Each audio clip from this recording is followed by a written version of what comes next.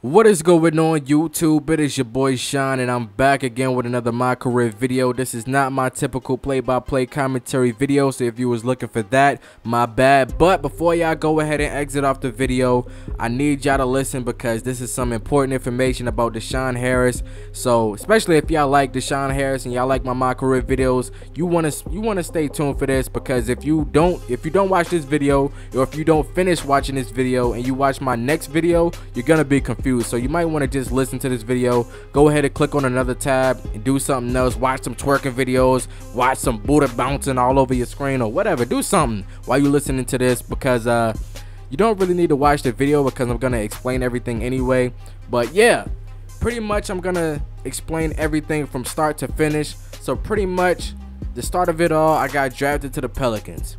And when I got drafted to the Pelicans, I just knew off rip I was going to ask for a trade. I didn't know when, but I knew I was going to ask for a trade eventually. And it's just, I just don't like the Pelicans, man. I just don't like the jerseys. I don't like the team for real, besides Anthony Davis. And it's not like, oh, I asked for a trade because, oh, everything's just not going my way. I want it to go my way. I want it to be perfect. Nah, it's not that. It's mainly because I'm not about to sit here and stress, grow gray hair at the age of 18, because I'm the only person scoring on the team, playing on Hall of Fame, which means the computer is making everything. So when coach puts me in at the fourth quarter with like 5 minutes remaining and he want us to come back from a 20-point deficit, a 20-point lead, and I'm the only person scoring, that shit gets stressful, as Gucci Man would say, stressful.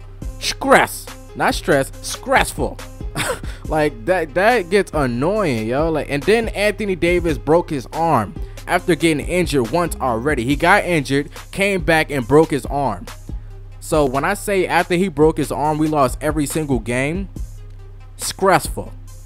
Yeah, stressful. So I wasn't dealing with that. So I wound up asking for a trade. They trolled the hell out of me.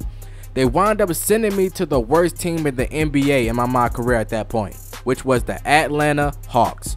And when I say, let me say that again. And when I say their record was 7-28, I am not lying. So I said, oh no, not today. I'm asking for a trade ASAP. And they couldn't find me a trade, so I wound up being like 5 games away from the All-Star weekend. I said, bump it. I'm gonna go ahead and restart. So as you see me right now, if you're watching the video, I got drafted 10th pick in the first round to the Portland Trail Blazers. Now I played a couple of games with this team already, and I'm loving the team. I'm loving the colorway. Red, black, and white on a jersey looks so dope to me, especially red, blue, and white as well. But yeah, man, it's just, I would have stuck with the Hawks if that record wasn't like that, but unfortunately the record was so ass. I just said and they couldn't find me a trade, so I said oh no, I'm gonna go ahead and restart before I play with this goddamn team. But anyway, I could have brought that team probably to AFC, but that was just too much for me. But anyway, as y'all see, Jackson Ellis, if y'all watching the video, Jackson Ellis got drafted after me.